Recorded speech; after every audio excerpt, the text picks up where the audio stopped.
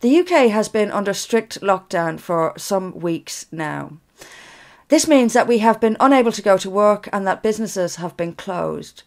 Now, the detrimental effect this will have on our economy is obvious, and the longer the lockdown goes on, the greater the economic burden will become. And this will continue as we ease our way slowly back into economic activity.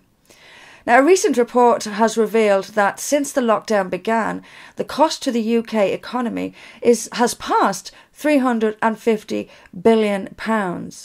A further study has revealed that had the Chinese government acted 3 weeks earlier, 95% of coronavirus cases could have been prevented.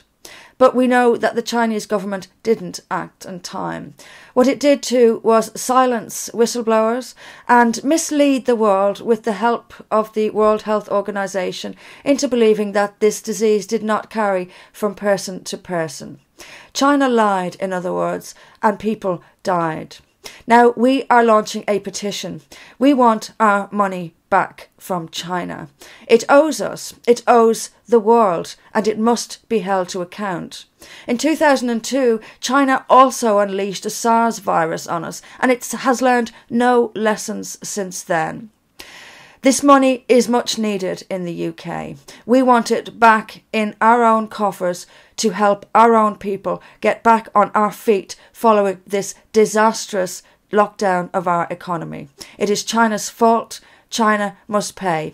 Help us to call on the government to demand that they take whatever legal action is available to them to get this money back from China. It belongs to us, and China must pay it.